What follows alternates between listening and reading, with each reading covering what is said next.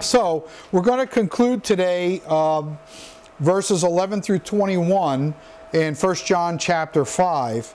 And as I went through it and I meditated on it and translated the scriptures into English, what I got out of it was checking your idolatry at the door. Checking your idolatry at the door. We all have idols in our lives. I spoke very heavily about this last Yom Teruah, about the fact that we are a temple and that we carry idols within our temples, and that we must be very advocative in the sense that we need to look within ourselves to see what kind of flaws and what kind of idols I have set up in my temple and what I need to do to get rid of them. And by the time I'm done with this message today, I hope you'll understand just how serious these idols really are, because at the end of the day, these idols will prevent you from attaining eternal life. And this is very important. We cannot have a lackadaisical attitude towards these idols in our lives, because ultimately it will prevent us from having eternal life. It's a dead serious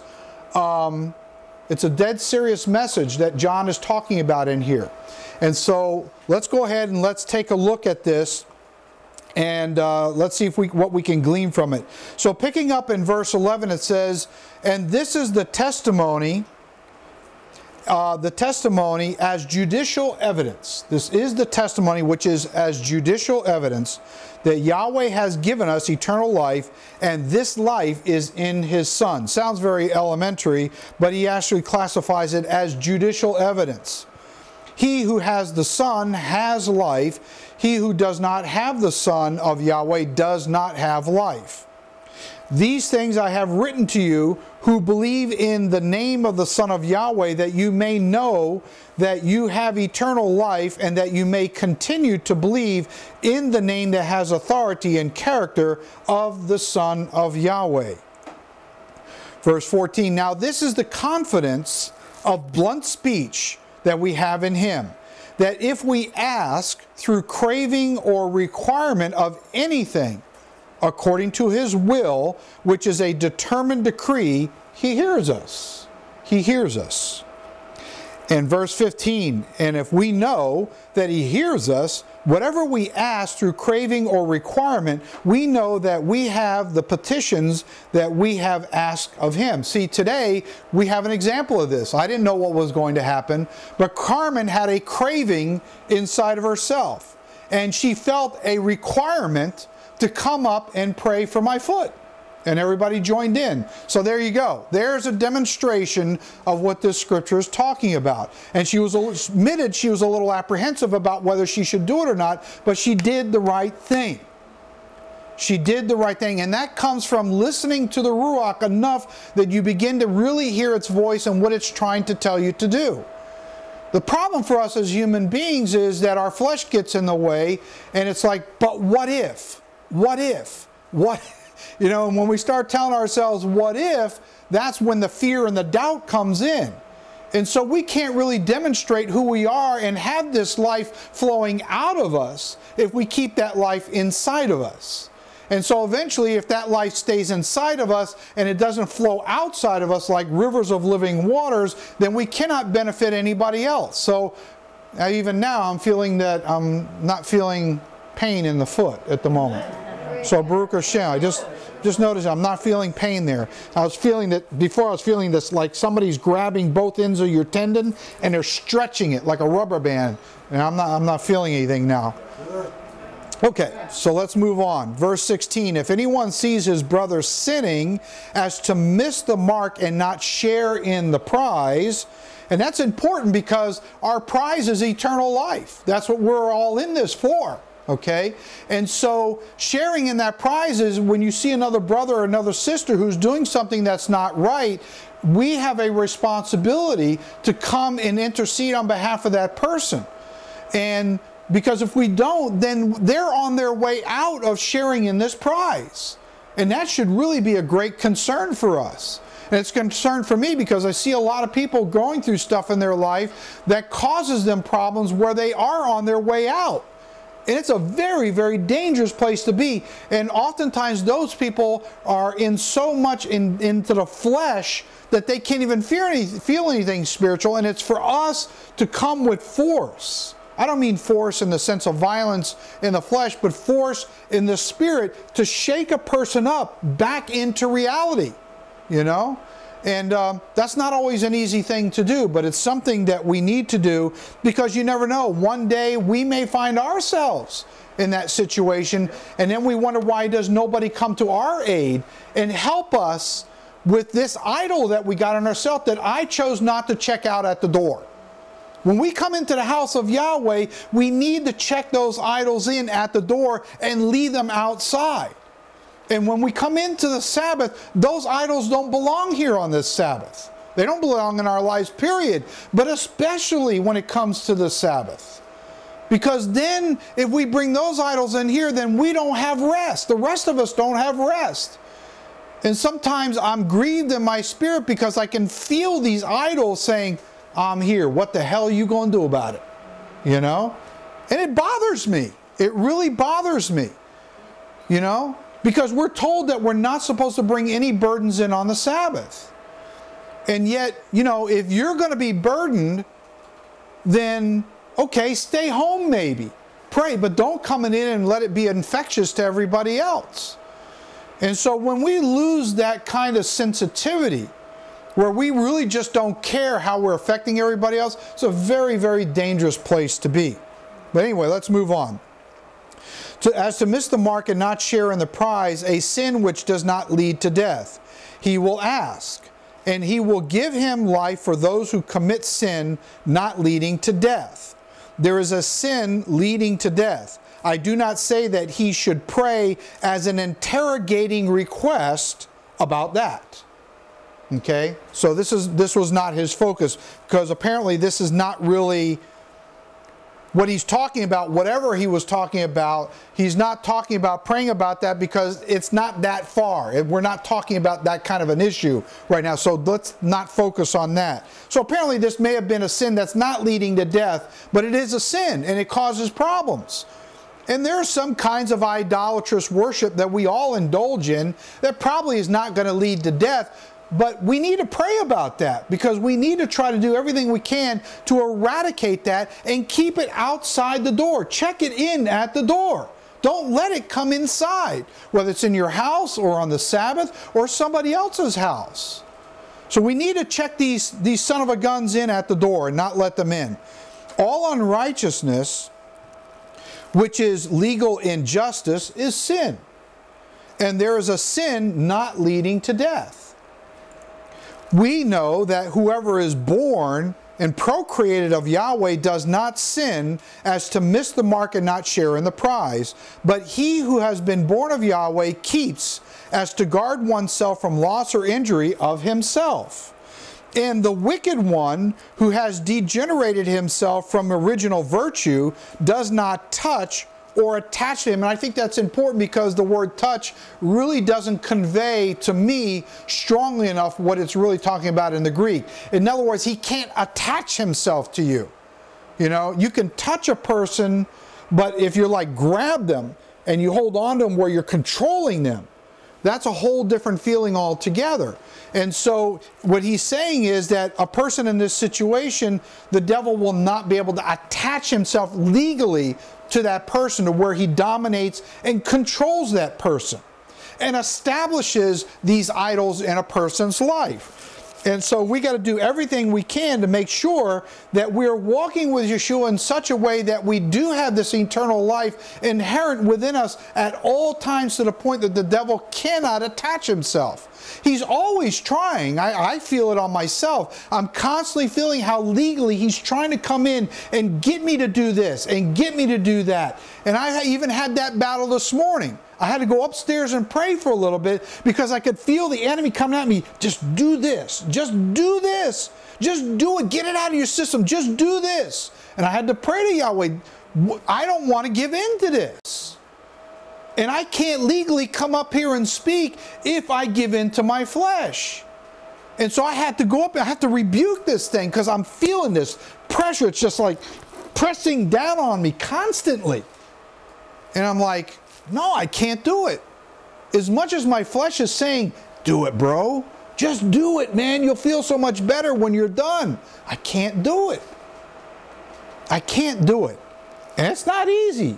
It's not easy because sometimes when these idols speak to us, they speak to us in a way that it almost sounds like Yahweh. Because it feels so doggone good if you were to entertain it. And surely if it feels good, it's got to be right. You know, there's an old saying, if it feels good, do it. You know, that's kind of my motto. But I don't have that luxury. Standing up here, I don't have that kind of luxury. So I have to tell that idol, get the hell away from me. Leave me alone. I'm not going to give in. Even though it kind of makes some sense to give in from an intellectual perspective and from an emotional perspective and even from a biblical legal one, it actually sounds kind of good. But man, if you don't check that idol in at the door, you're going to give in. And boys, there's going to be trouble and hell for me to pay. I will pay. I paid so much for stuff like that that I'm tired of paying that kind of a price. So we've got to be careful not to allow the enemy to attach himself to us, where he now is regulating us and moving us all around like we're a puppet, and he's the puppet master, and whatever he tells you to do, that's what you're doing, because you're a slave to unrighteousness. Well, the eternal life can't stay inside of us if we're going to function that way. Let's move on. We know that we are having the hope of Yahweh. Interesting, we are means having the hope. You wouldn't get that by reading it just on the surface, which is why I put these in here like this, because it makes more sense. Of Yahweh, and the whole world lies under the sway of the wicked one that spreads disease and malice. Malice. Remember, we're coming up to the spring feast now and the Passover, and Yahshua talks about that we don't keep the feast with unleavened bread of malice, or with the spirit of malice. And the doctrine of the Pharisees and the Sadducees is the bread of malice. We cannot have malice. And I say it every year, and I'll say it again. Man, if there's anything going on inside your life that ain't kosher, and you got malice going on, do not take of the days of unleavened bread and the Passover. Don't do it. Don't do it. It was so bad for me one time many years ago. I was so down and out and I was so into the flesh, I didn't take of the Passover. I waited a whole nother year because I would not get my act together. I didn't want to repent. But I had enough sense and enough fear that I was not going to take of that Passover, because I knew if I did, I was going to get a severe can whooping by Yahweh. I knew that much. I had enough experience to know that. But I still was in my pity party, and I didn't want to change. So I didn't take the Passover day. I skipped it. Because I knew if I took of that bread and wine, I was going to eat and drink judgment onto myself. And man, I had enough problems going on. I don't need Yahweh breathing down my rear end. So, you know, word to the wise is sufficient. Really check your idols in at the door. And if you're not willing to do that, at least have enough common sense saying, brothers and sisters, I'd love to be with you, but it ain't going to be the smart thing for me. Maybe in the second month, I'll take it if I can get my rear end straightened out. But right now, I'm not in the right state of mind. I'm not taking the Passover. So if we don't check our idols in at the front door, don't take the Passover. We got to get these idols under control. Okay, so let's move on. Verse 20. And we know that the Son of Yahweh has come and has given us an understanding of deep thought. Of deep thought. That is what the understanding means. That we may know with perception Him who is true, and we are in a state of rest. That word "in" means a state of rest. Can you rationally say to yourself with pure honesty, I am in a state of rest? In the sense that you're secure with the internal life that is abiding inside of you. Can you truly say that? And if you can't say that, it's an indication that there are idols that have got through that front door. And you better really sit down and start examining, and you better start pointing them out, and you got to start calling them out. Because if you don't get real with yourself, you can't be real with anybody else. And if you're not real with anybody else and yourself, you can't be real with the Messiah. So it's important to be able to check these idols in at the front door and kick them out, destroy them, burn them, whatever it takes. Find a way to get leverage with yourself where you say, this just isn't worth it anymore. I don't want to lose my eternal life because I refuse to get rid of these idols in my life. So let's be vigilant to be able to do that. That means you need to go somewhere and sit quiet. Turn off your phone. You've checked out of this world, and you're going to sit quiet and you're going to meditate. Chances are, if you look at where problems are in your life, you can link that problem to a particular idol that you have in your life. And when you can link those two, then you can say, I got it. I got where this came from. I see where it first got rooted in my life. And then that's when you have to stop and say, the way it came in, I got to boot it out. But only you can do that, because even Yahweh is not going to do it for you. You have to make a conscious decision on your own that you are going to weed this thing out of your life, because you're sick and tired of making you sick and tired. And until you hit rock bottom, nothing's going to change. That's the way it is for me. And I'm sure I'm no different than you guys. And a lot of times I keep getting whooped, and I know what I got to do, but I'm just too stupid and stubborn to make the change. But everybody sooner or later is going to get whooped to the point where they say, I'm tired, I'm wore out, I can't deal with it anymore. And that's when it's time to check that idol out at the front door.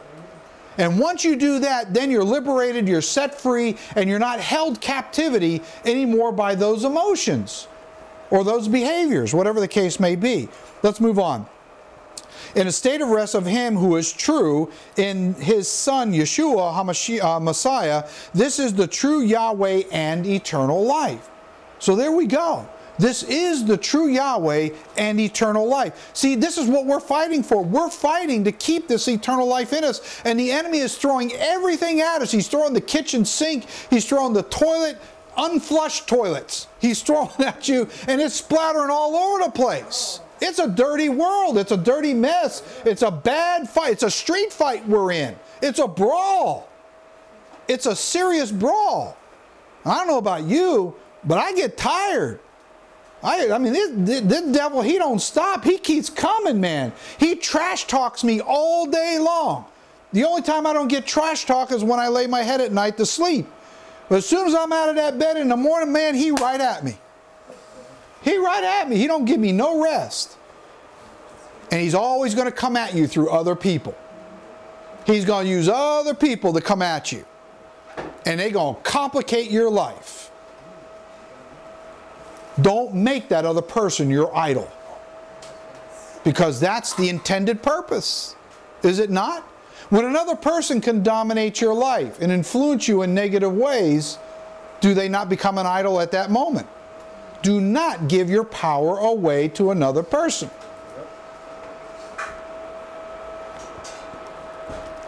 Let's move on. Verse 21. Little children, keep as to be on guard of yourselves from idols. See, he sums it up now. We need to be on guard about these idols, because they're coming at us. Some of them are just blatant and easy to understand from the surface. But man, some of them just sneak in under the radar. And you don't even know it got rooted inside of you until maybe even a couple years later, when all of a sudden it's like everything starts blowing up in your life. You're like, how did this happen? How did this happen? And then all of a sudden it comes back to where this thing got rooted a few years ago, and you make the connection. And then you say to myself, I didn't think that was such a big deal when I indulged in this at that time. I really didn't think it was such a big deal. And I let it in. And man, it took root, and that was the end of it. And so it's kind of like weeds, you know. You allow weeds to come in your garden, and they get in there, and you may not see them for a while, but all of a sudden, months later, it's not something that happens right away. All of a sudden, they spread all over the place, and they take over everything. Cancer's like that. You know, once cells start to mutate, and then once they metastasize, Sandra knows, Michelle knows, you guys are doctors. You know, once it metastasizes, you're in big trouble. It's all over at that point, unless Yahweh steps in. Okay. On guard of yourselves from idols of heathen Elohim worship. heathen Elohim worship. I'm not going to go into, all that kind of stuff. It's self-explanatory. But the heathens have their form of worship. And it's constantly trying to sneak in here all the time. All the time it sneaks in here. This is part of the problem. What happens when new people come into the fellowship or coming out of the church or those environments, they bring these idols in here. I hear it, I see it, I feel it, I taste it, I touch it. And I have to tell myself, patience, long-suffering, mercy, compassion. The person doesn't understand that they're in violation and they've come through a sacred door, a threshold over here, which is the Sabbath, and we don't do those things over here, which is why this is supposed to be an Acts 15 compliant fellowship. This is not an open door fellowship where you just come from anywhere and with whatever ideologies you got, and then a little leaven leavens a whole lump. But you know what I got to say? It's not easy for me. It's not easy because I see these idols coming in all the time. I listen to what people say. I watch what they do, and I'm like, oh, oy vey, Yahweh, give me the strength. Because I just want to come and just snap the neck and wake them up and say, do you not understand what you're doing? But the thing is that mercy is the weightier matter of Torah. It's easy to just snap somebody's neck and get it over with. But that's not the way. That's not the way. As much as I love to do that because it's quick, it's painless, and it's over, But that's not the way to do it. That's not the way to do it. And so, despite the fact that people come in and they do things that they shouldn't really be doing, and they don't understand, I understand they don't know what they're doing, if they're meant to stay, Yahweh impresses upon them to stay. And over time, I've seen where people have changed their dialogue. But I know one thing, if the dialogue don't change, you're going to be right out with the idol you got, and the door's going to slam you right on the rear end on the way out. Yahweh will find some way to get you out of here. Because you have a certain amount of time where He'll allow you to get away with it. But then there'll come a point where if you're just stubborn-hearted and you're not going to change, you're gone, and they're gone. And you know what? As soon as they're out the door, Yahweh brings other people. And I'm not saying that this is a special fellowship. I'm not saying it's better than any other place. That's not my point. I'm talking about principle. That's what I'm talking about.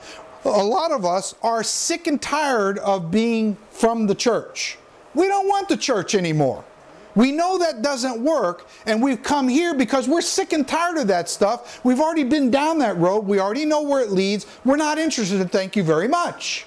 So that's why we're here. But then that spirit wants to come bring it over here, and it wants to infect this. But it doesn't work. At least not in the years that I've been doing this. It doesn't work. Eventually, they get booted out some kind of way. So we need to be on guard and make sure that we keep those idols checked in at the door up front. So checking your idolatry at the door. It's interesting because what I did was I looked at this concept of eternal life. And I searched all of the Gospels and the epistles for the term eternal life. And surprisingly, there's really not that many. The phrase eternal life. Because this is what John's talking about, is abiding in this eternal life. And stay away from these idols, which will prevent you from attaining this eternal life. And so, when I looked at it, I began to break it down, and I said, this is interesting. Because what I'm seeing is 12 basic points. There are others, but I'm broken down into 12 basic points of how you can kick these idols out to the front door. And how you will maintain your eternal life and stay in abiding in the Messiah Yahshua. So let's go ahead and let's move forward. So starting off first, in Exodus chapter 20 and verse 3 it says, you shall have and allow to exist no other strange Elohim before, which means above, over, or against me. There you go. So John's saying we need to be careful about these idols that'll take away our eternal life. And Yahweh is saying they should not be above, over or against me. No strange idols. Anything that's foreign to what I have already spoken through my word and through my Messiah to you is a strange idol. And you need to discard it at all costs. So we cannot have anything before Yahweh. We must eradicate these strongholds that we all have in our lives. So, first off, the concept of this is lose your life. If you want to get rid of this idols, you're going to have to lose your life. And what does that mean? Well, in John chapter 12, verses 24 through 26, it says here, most assuredly, amen, amen. I say in a systematic way to you, unless grain of wheat falls to the ground. Are you wheat? Are you not wheat? Yes. Unless you fall to the ground and you die, it remains in a state of expectancy alone, but if it dies, it produces much grain. He who loves as an object of affection his life will lose by fully destroying it, and he who hates as to love less his life in this world will keep with preservation as a reward of it for eternal life. So we cannot love our lives the way we did when we were out in the world before we came to Yahshua.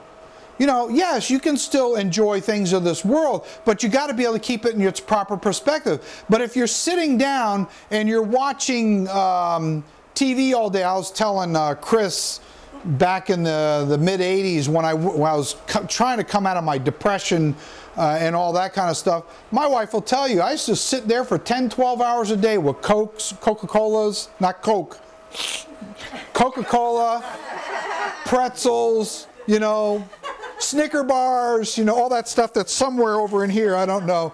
But all those things, and I used to sit there and watch MTV all day long. One music video after another. MTV. Yeah, all day long. Whether I liked the video I was seeing at the moment or not, it didn't matter. It was escapism for me.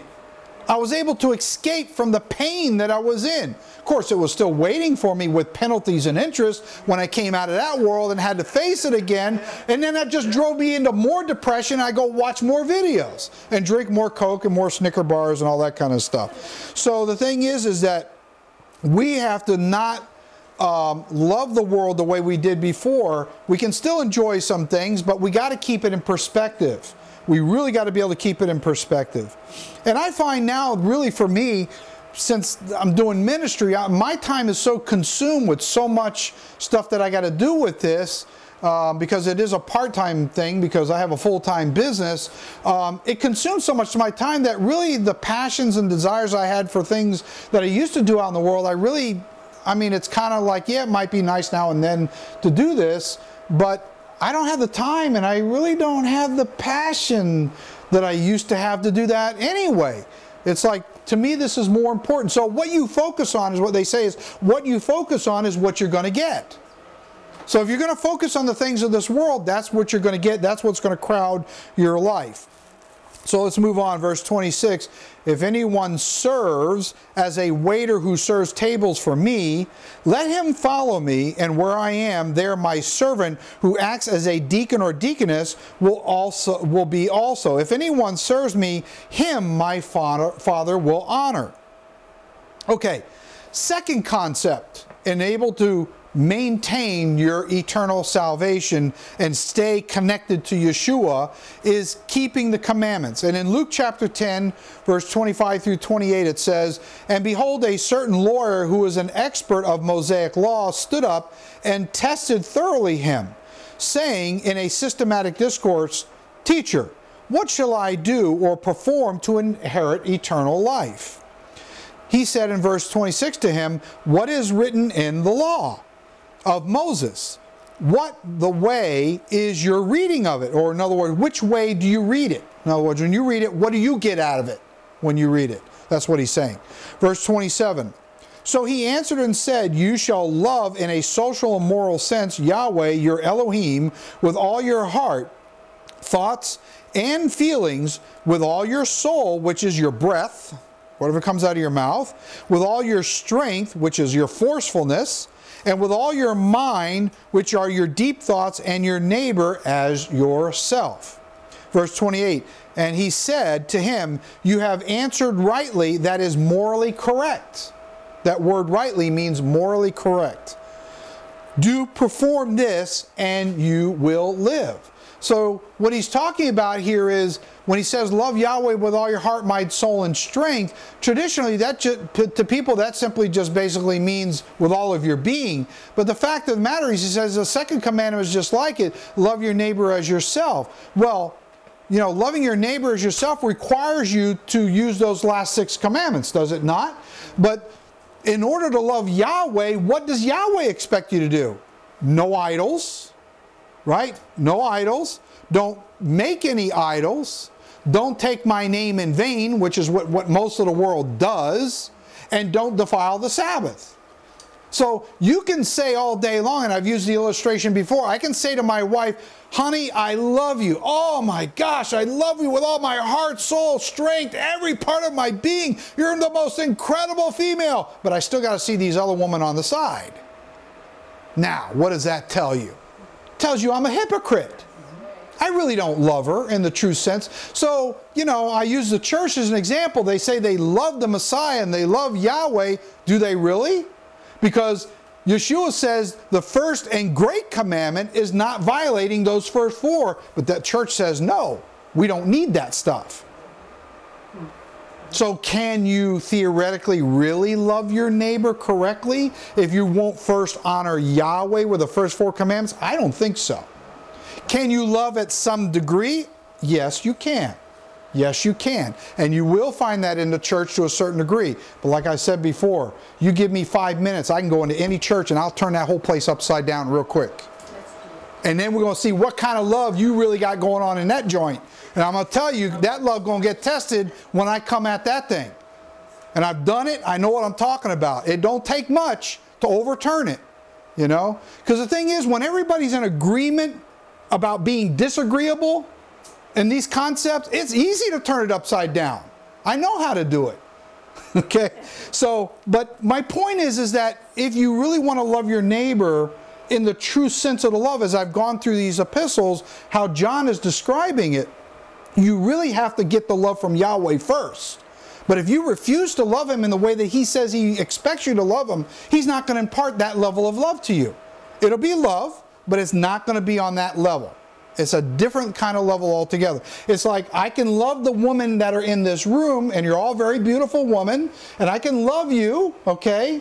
But I can't love you the same way that I love my wife. It's a different thing altogether. So there are different levels of love, and we need to be able to understand that kind of stuff. All right, so let's move on. Third point, giving up family. Boy, this is a hard one. Giving up family. Man, if you don't get this under control, I've watched people bring this idol right into their house, and it sits there and it entrenches itself, and it's got people in complete turmoil and control and domination in their life, and they don't know what in the world they're going to do because they love their family, but the family is pulling them in the other direction than where Yahweh's trying to take you. So it's a problem. And to get this in its balance is extremely crucial. And if you don't get it into a specific kind of a balance, it becomes an idol in our life. And it becomes a stronghold. Any idol that we allow, it becomes a stronghold. And so let's read. So Yahshua said to them, assuredly, Amen, Amen. In other words, let it be, let it be. I say in a systematic way to you, that in the regeneration, in the rebirth of the messianic restoration, when the Son of Man sits on the throne of power of his glory, which is praise and worship, you who have followed me will also sit on the 12 thrones of power, judging with judicial law, which is the Torah, the 12 tribes who are offshoots of Israel. That's what he says. I mean, this eternal life is not just about living for eternity, but it's also about a governmental structure. You know, you could ask the question, what is the gospel? The gospel is the good news that Yahweh is coming with his kingdom. And his kingdom is going to be established on this earth, and there will be no more rebelling against about making idols, worshiping those idols, rejecting his name, defiling the Sabbath, there won't be any more of that. There will be law on this earth, and it will go forth in Jerusalem, as it says, to the four corners of the earth. And all humanity will bow their knee, and they will do this, however much they're fighting about it right now. And so we will be implementing this judicial law of the Torah to the nations. So that's why he says, some of you will be kings and some of you will be priests. And so I don't know what you're going to be, and I don't know what I'm going to be. But the bottom line is, to the degree that you understand Torah now, by not just studying it, but implementing it spiritually into your life and applying the concept by faith as the seed of Abraham and seeing how Yahweh manifests the blessings in your life through that application, then it goes, oh, I would have never understood that in my natural mind. But my spirit mind has now been transformed, and now I get it. I understand it, and I can understand why people out in the world would never get this, because they're not the seed of Abraham. You've got to be the seed of Abraham if you're going to understand this kind of stuff, because that is the seed of faith, of which we are. Okay, so let's move on. Verse 29. And everyone who has left yielded up houses, domestic families, or brothers or sisters, or father or mother, or wife or children, or lands for my name's that has authority and character's sake, that is the cause of this in the first place, shall receive 100-fold and inherit eternal life. Now, clearly, I mean, there are religions that will take scripture like this, and well, Anthony's not here, but he'll tell you where he come from. The leader of that place tells him, you cannot have any connection to your mother, your father, your brothers, your sisters, and if I catch you even talking to them, I'm kicking your can out of this fellowship. Now that's an extreme. That's an extreme. That's not what this is talking about. This is not, I mean, look, if he really meant that you're not to have any connection to your family whatsoever, how are you going to be a light to them? Does not Yahshua say that we should not put our light under a basket? Well, if you ostracize your family and your friends and all that kind of stuff, how are you going to do that? Again, it comes back to balance. It comes back to being able to discern, do I feel a spirit, an idol in that other person trying to drag me away from where Yahweh's bringing me to? If you can feel that pull, that's a key that there's something wrong. And you got to put your feet down right there, and you need to put that person in check in a proper perspective of your life. It still doesn't mean you necessarily cut them off, but it means that you must be in control. After all, you were given this kingdom authority. You either exercise it or you don't. I mean, that's your personal choice, but you also have to deal with the unintended consequences that come as a result. Okay, so where was I? Let's see. That is the cause of this shall receive 100-fold and inherit eternal life. See, here we go. Back to the eternal life. Then they also, let's see, point 4, taking care of others. Now that seems to contradict what I just read. But you know, again, it's about understanding this in a balance. So we need to be able to take care of others. If you want eternal life inherent inside of you and staying inside of you, you must have a mindset where you take care of others. My wife and I have had that philosophy ever since I came into this fellowship. We give, we probably are really bad about receiving, which is a problem that we need to deal with, or I need to deal with, because she's not so much. If somebody's giving her something, she'll take it. Me, I'm like, I want to give something back in return. But the thing is that we need to be able to take care of other people. And I'm not just saying in the fellowship, but also family members and friends, or somebody you meet on the street, okay? If you feel led to do that. We need to have that giving kind of heart, is where he's going to be going with this. So in verse 44 it says, then they also will answer him saying, Master, when did we see you hungry or thirsty or a stranger, who is a guest or a host, or naked or sick, feeble and or impotent, or in a prison, and did not minister, wait upon as a deacon to you? When? They're asking. Then he will answer them, saying, assuredly, Amen, Amen. I say to you, inasmuch as you did not do it to one of the least of these, you did not do it to me. So what this is saying is, this is where you're getting into trouble, because you have a mindset that you're not a giver. You don't want to give. You're a hoarder. You want it for you, but you don't want to share it with nobody else. And that is not a mindset that we can have. Verse 46, and these who practice that concept will go away into everlasting punishment, which is penile affliction, but the righteous into eternal life. So here we go. If we have the mindset that we share what we have with others, you know, and you maintain that giving heart, you know, it's more blessed what? To give than it is to receive. So the more you give, the more you're sowing. The more you're sowing, the more of a harvest you're going to reap. But what's frustrating is, and I've seen it, this is the problem with Christianity, because they have this prosperity type gospel. And I actually believe in the prosperity gospel, but not in the way that they espouse it. The thing is that there are some people in this life who give money away. They give goods away and all that. And Yahweh just pours more physical blessings into their life, and I'm going, man, I'm sweating my butt off, working every day trying to make a penny, and I'm giving away stuff left and right, and I'm not getting much in return, you know? And I'm thinking to myself, this is kind of getting old real quick. I said, Yahweh, I don't know what's wrong, but you know I'm not giving it away to get something back per se, but this joker over here, man, you just pouring stuff in his life left and right, and he's a scumbag, you know, on top of that, and you're blessing him left and right, and I'm supposed to be your righteous, and I'm giving away all this stuff, and I'm not getting anything back. What's wrong with this picture? But you know what? Some of us are not destined to necessarily receive an abundance of physical blessings in this life. And because of the absence of that is the evidence of the spiritual blessings you're going to get in the kingdom to come. The position you will have in the government of Yahweh. And so we can't be so narrow-minded to think that because we're watching Pedro over here and the money's rolling in left and right. Sorry, Gabriella, I didn't know you didn't know about this, but but the money's rolling. She's got her attention now. See, all women love money. Women love money. When they hear money, they come running. But anyway, the thing is that if you're busy watching that person, he becomes an idol. Yeah. Does he not? Yeah. And you need to check that idol in at the door. You can't let him into your house. You need to check him into the door.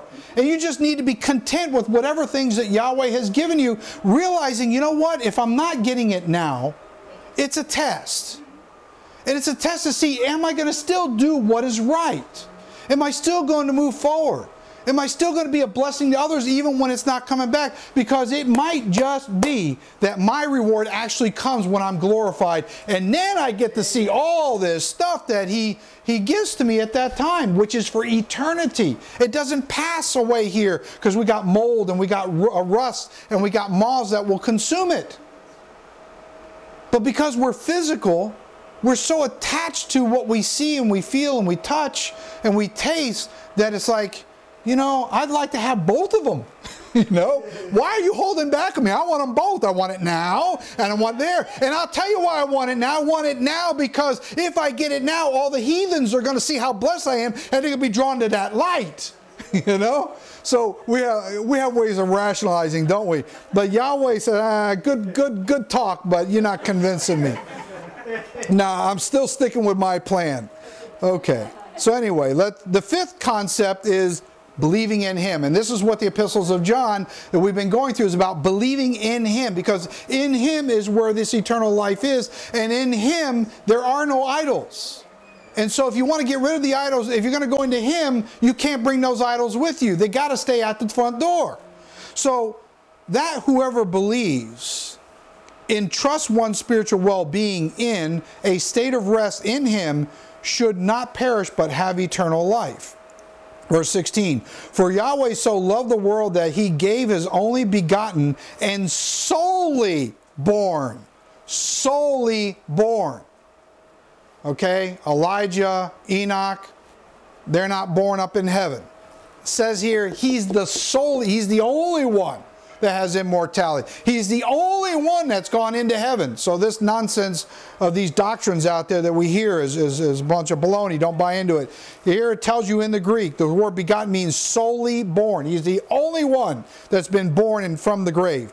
That whoever believes and trusts one's spiritual well-being in him should not perish or be destroyed, but have everlasting life. So there you go.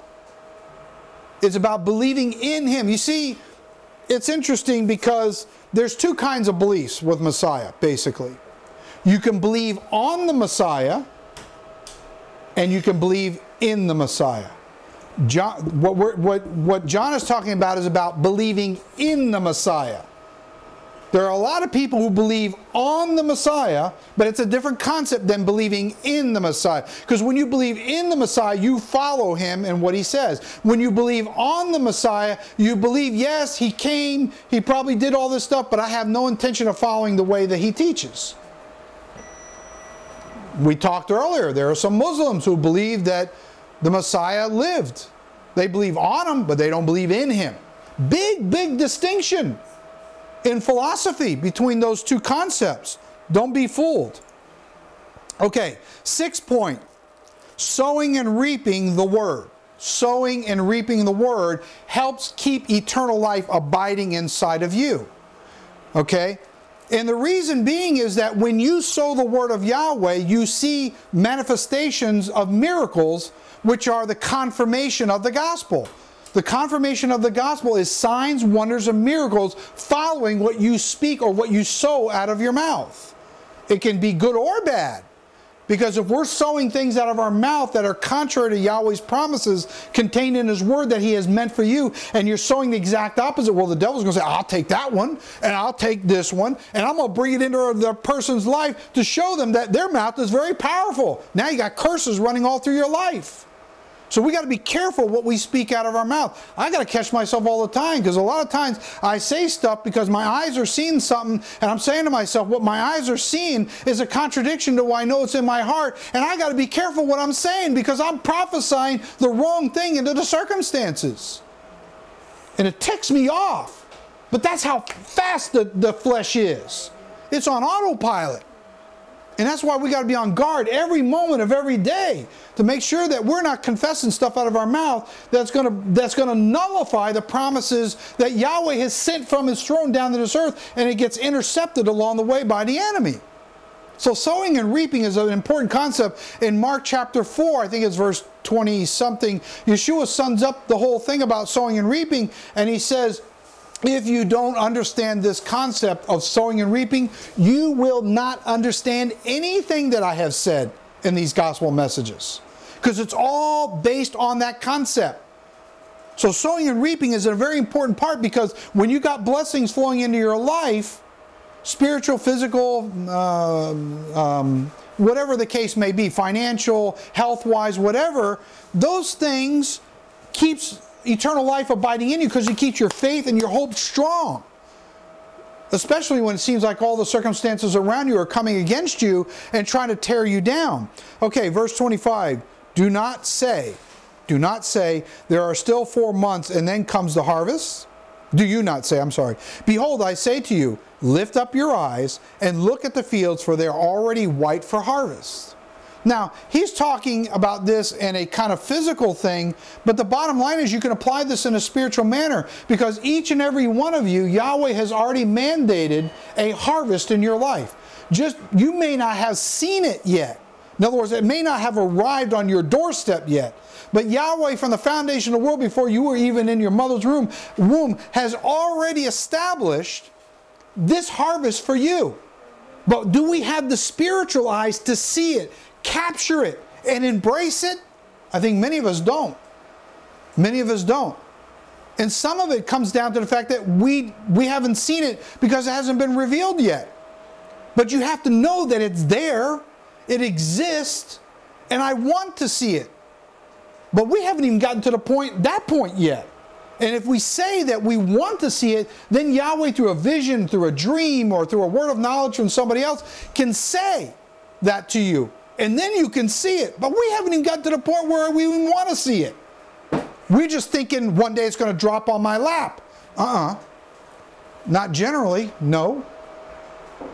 This is about abiding in Yeshua. When you abide in Him and you believe on the promises, even though you haven't seen it yet, at some point, because you have the will and the desire to want to see that harvest, whatever it is, Yahweh at some point will show it to you. And that will excite you even more. So this eternal life stays in you through this kind of excitement, through sowing and reaping. Verse 36, and he who reaps receives wages, payment for services rendered. You deserve to get paid for services rendered. If you're working for the kingdom of Yahweh, if you're sowing the word of Yahweh, you deserve to be paid wages for that. Because you're a laborer. You're a bond slave. And you're about your Father's business. And gathers fruit for eternal life, that both he who sows by scattering seed. Scattering seed. Not all seed is going to germinate. Not all seed is going to produce 100-fold. Some will produce 60, some 30, some 20. It's not for us to decide. It's just our job to sow the seed. Yahweh will give the increase when He feels the time is right.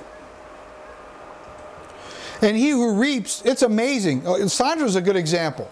Sandra can go out and she could talk to some poor slob out on the street, and that person is excited by what she's saying. I go out and talk to them, get away from me, leave me alone. So it's like, I'm like, there's something wrong with this, she has a much softer touch than I do too. But there are some people that just have this natural way to connect as kindred spirit to another person, and they have that kind of influence, and I admire that, because that's a blessing from Yahweh when you can do that kind of a thing.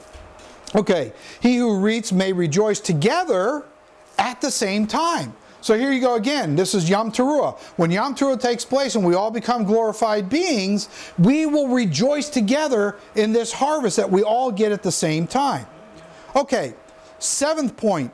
Eating his flesh and drinking his blood keeps eternal life within inside of you. Eating his flesh and drinking his blood keeps eternal life inside of you. Let's look in John chapter 6. And actually it should be verse 53 through 54, I think. Well, we'll see. Then Yahshua said to them, most assuredly, Amen, Amen. Let it be done. I say to you, unless you eat the meat of the flesh of the Son of Man and drink his blood, the juice of the grapes for the atoning, you have no life as a state of rest inside of you. None. And the word no means emphatic. In other words, there's no two ways about it. You can't mince it any other way. It means absolutely no. Emphatically no. There's no ambiguousness about that word. It means no. Period. Capiche? That's what he's saying. That's what it means. No.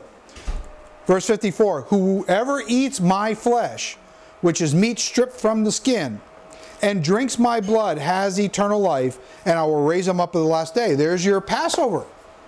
There's your Passover. We read the scriptures in the book of John at that time about these concepts here. And so it's so important to be able to do that, because that's how you abide in the covenant. You abide in the covenant, you abide in his eternal life. So eating his flesh and drinking his blood is one way to keep the idols in that area out of your life and checked out at the front door. And that's how you abide in eternal life in that particular area. Eighth point, knowing the Father Yahweh. This is a big one, because this comes back to the third commandment. And so few people know this. It's amazing to me how simple this really is. It's the third commandment. And yet the world still doesn't even understand it. And then when you explain it to them, they want to kill you. Wow, I think that's pretty cool that they want to kill you. Because that should be a confirmation that this is special spiritual information that is not imparted to just anybody. Because in John chapter 17, I won't read it, but Yeshua is praying to the Father towards the end. He's praying to the Father. He says, Abba, Father, these men whom you gave me out of the world, I have revealed your name, Yahweh, to them. Amen. Now, you can only reveal something to somebody if you assume they didn't know it. So clearly Yeshua knew they didn't know the name. He didn't say, I revealed it to all the other people. I just revealed it to the ones you gave me out of the world. Knowing the Father is very important. Very, very important. The intimacy part is about using His name. He wants His name used. He doesn't want these generic titles used to Him. And in some cases, they're actually blasphemous. They come from pagan idols. And yet we still fling them around like it's nothing. Check the idols at the front door. Check them out the front door, because one of these days when I finished a video that I spoke up in Ocala, I went through this whole thing.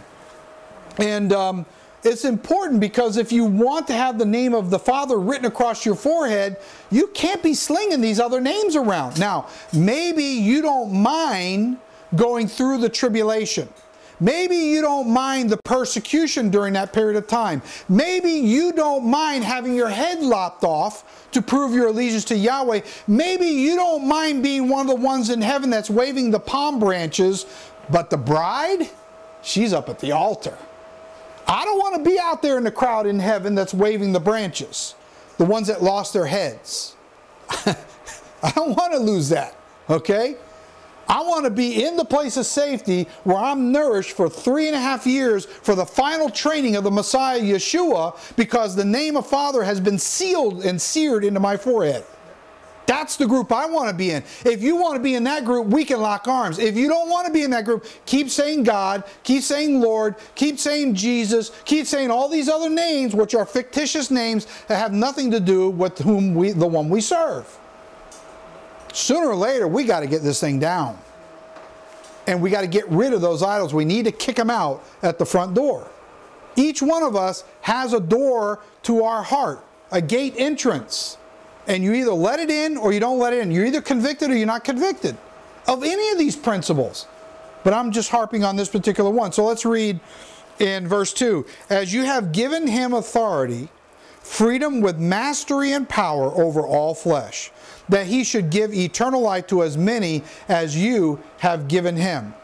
And this is eternal life, that they may know you, the only true Elohim, and Yahshua HaMashiach, whom you have sent. We got to know the Father. It's just not about knowing the Son. We got to know the Father. The Son says, I came to restore that relationship back to the Father. Ninth point. In order to keep eternal life abiding within you, seeking patience, glory, and honor. Seek patience, which is a real hard one. Is a real hard one. Because I think most of us suffer from one of the things that where we all stumble. I think it's in Ephesians 5. I don't remember. It goes through and it talks about all the fruits of the Spirit. And one of them is self-control. Self-control. If you read them in the order in which they're listed, self-control, bam, we all stop right there.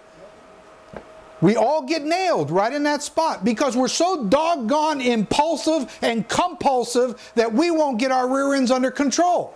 And we won't use self-control in given situations. We just want to do what we want to do. We want to say what we want to say. And nobody's going to stop me. And then the next one that's supposed to come that you'll never get, and I don't get, is perseverance.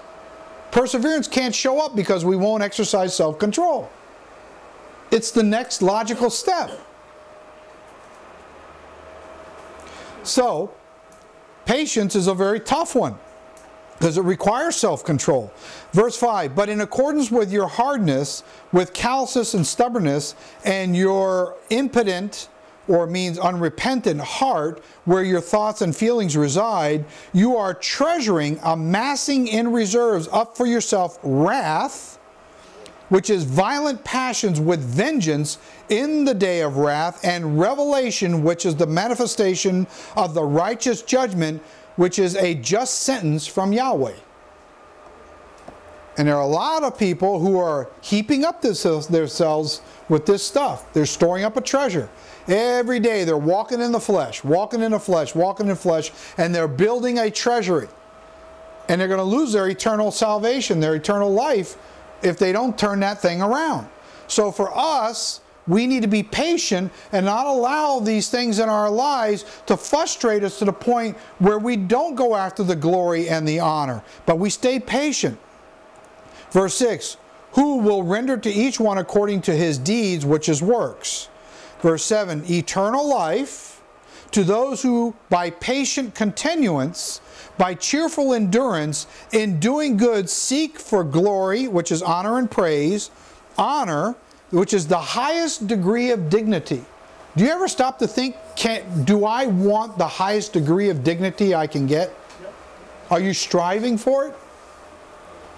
You should be, because it's about having integrity. In other words, when your word is either yes, it's a yes. If it's a no, it's a no. Not in between. It's also about not being double-minded, where one day you say, I'm going to do this, and then the next day you take it back. We can't be doing that. That's not a person of integrity. It's not dignity. The highest degree of a dignity and immortality of incorruptibility and genuineness. Genuineness. That's very important. 10th point, in order to maintain eternal life inside of you, good works and sharing. Good works and sharing.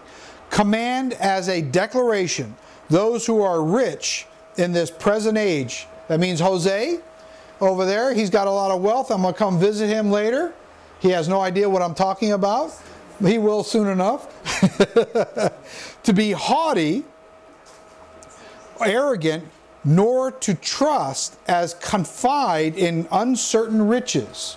I couldn't really find what uncertain meant, but I can only surmise what it means is it's different kinds of riches that can come to you in different forms. It's not just money. It could be houses, it could be cars, it could be stocks and bonds, it could be jewelry, precious metals, it could be all kinds of different things. But the point is they're uncertain because they can be taken away at any time also. You know, we've seen the housing bubble that we had. Have a house that's worth $500,000, by the time that's done, it's worth $150,000. You know, so it's uncertain. You know, things can happen. As to confide in uncertain riches in its fullness, but in the living Elohim who gives us richly all things to enjoy. So there you go. You do have the right to enjoy things that are given to you in this world. And some people say, oh no, I'm not supposed to have this, I'm not supposed to have that. That can be self-righteousness. Remember I talked a few weeks ago about the different levels of self-righteousness?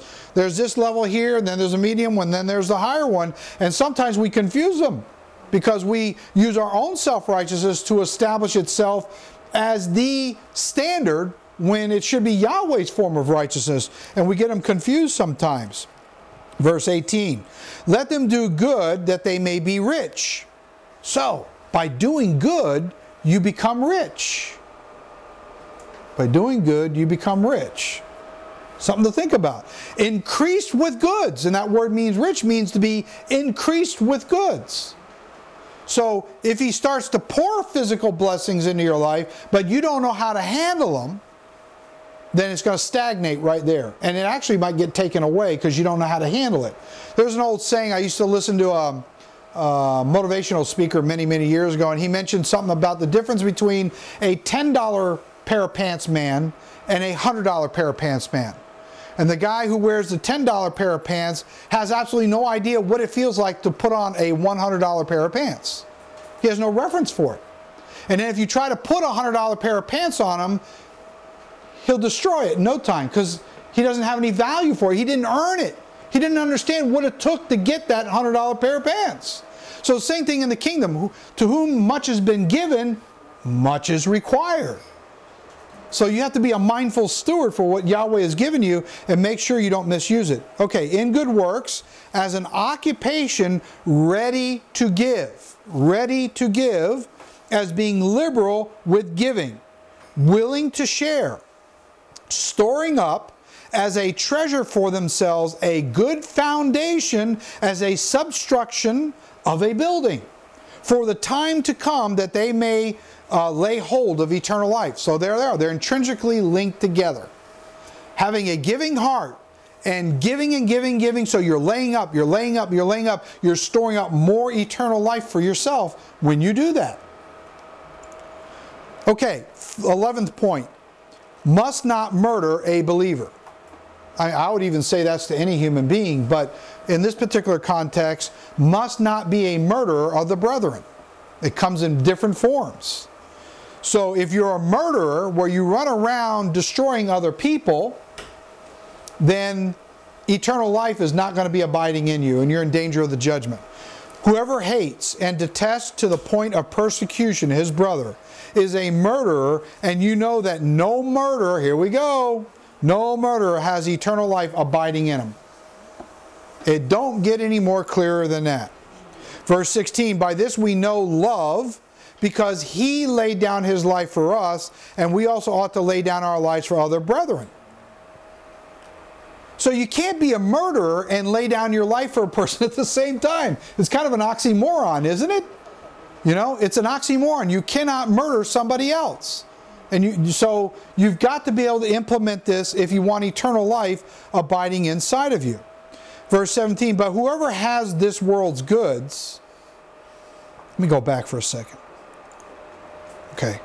Whoever has this world's goods, which is a means of one's livelihood, and sees by discernment his brother in need, whether of lack of employment requirements or destitution, and shuts up his heart of inward affection, of pity or sympathy from him, how does the love of Yahweh abide in him? Now, I got to confess something. This happened to me the other day. And not now, but later it might be something interesting to talk about. But I went to Publix, and I went to the deli department. I was waiting in line to get something there. And as I was standing there and the people were preparing food for other people, this guy comes up, a black guy comes up to me.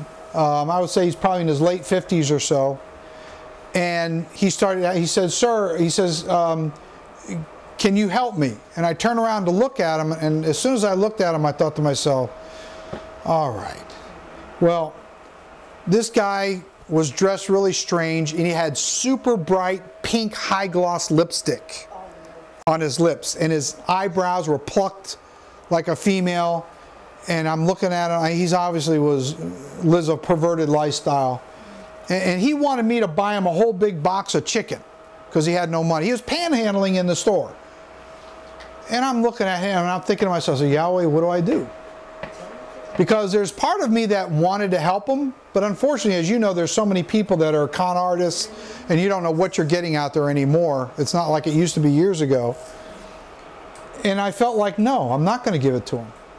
Because first of all, the lifestyle you're leading, you know, I don't agree with that. But more than that, you're inside private property in a store and you're panhandling, disrespecting the people who own this store. And so I said, no, I'm sorry, I can't help you. And then he moved on and he started panhandling other people. But I was stuck with that situation. You know, maybe it was the right one, maybe it was the wrong. I really still don't know for sure. But my gut told me is no, I'm not going to reward you for coming into private property and panhandling for people. You know, if it was outside, maybe we would have had a different discussion. And first I would have probably tested you to see whether or not, you know, spiritually I should be messing with you in the first place. But we're in the store and I didn't want to disrespect the store and I didn't want to cause a scene in there, so I just brushed him off. But, you know, the thing is that as a general rule, particularly with brothers and sisters in the Messiah, we don't have the right to turn somebody away. And so there's been many times where I've had to give what I almost don't have to somebody else, but Yahweh always blesses us in return and replenish what I had to give away. The point here is that we can't be murdering one another. We got to be careful with our mouths what we say. So let's move on. Whether a lack of employment requirements or destitution, okay. And shuts up his heart of inward affection of pity and sympathy from him, how does the love of Yahweh abide in him? Okay, 12th point. In order to keep eternal life abiding within inside of yourself and kicking these idols out to the door, keeping yourself in the love. This has really been the gist of all I've been going through in the epistles of 1 John so far as we're concluding this last part in 1 John. So, but you, beloved, building yourselves up upon your most holy in its proper state of faith, praying with supplication and worship in the Holy Spirit. Keep as to guard from loss or injury of yourselves in the love of Yahweh, looking for with patience and confidence the mercy of our Master Yahshua HaMashiach unto eternal life. And on some have, now listen to this, I forgot this was here. And on some have compassion. That means there are times when you're not to have compassion on somebody. That's what I'm getting out of it. On some have compassion in word or deed, making a distinction, so to withdraw from. Okay? So it's not just having compassion on some, but on the ones you don't, you actually are going to withdraw from, because you're making a distinction between the one you should have compassion and the one you should not. But others save, deliver, or protect with fear of alarm and fright, pulling them out of the fire, hating even the garment defiled by the flesh. So in conclusion, what I hope I've been able to do is give you 12 basic concepts of how idols encroach into our lives and take over our lives, however subtle or blatant, depending on your ability to sense what's going on in your life, and how to kick them out to the door of your life, the gates of your house, and be able to then freely serve Yahweh in such a way through these 12 basic concepts that each one of them shows eternal life will abide in you if you do them. And if you don't do them, then eternal life begins to vacate. And the problem is that once it begins to vacate your life, it gets harder and harder and harder to do the righteous things. Because now you have a swap, you have a transference of spirits that's going on. And what's happened is the Ruach HaKodesh is leaving because it's being quenched, and the unclean spirits of these idols are coming in. This is what John was warning about. Stay away from these idols. If you want to abide in Yeshua and you want to abide in eternal life, stay away from, be on guard with these idols. Don't get into this kind of worship. The epitome of all this is Solomon himself. Yahweh was living in the Holy of Holies under Solomon's reign. But because he brought in all these other concubines, they brought their foreign idols with them, did they not? Yeah. And because of that, Yahweh says, adios, amigo. I'm out of here. I'm catching the last train. As what that song by Don McLean, Bye Bye Miss American Pie. They caught the last train for the coast. I'm out of here. And he left the temple. And Yahweh hadn't been in there since. So all this works that they were doing of the flesh, serving in the temple, was for nothing because Yahweh wasn't there anymore.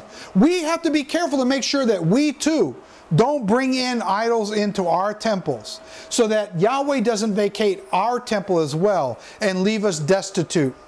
So let's be a committee of one to do all that we can to examine ourselves before we're coming up to the Passover, to see what we can do about kicking these idols out the front door, so that we can be empowered to have the full life of Yeshua living inside of us, so that on that day when he comes back, we have the name of Yahweh written on our foreheads. We get to go to the front of the line, so to speak. Amen?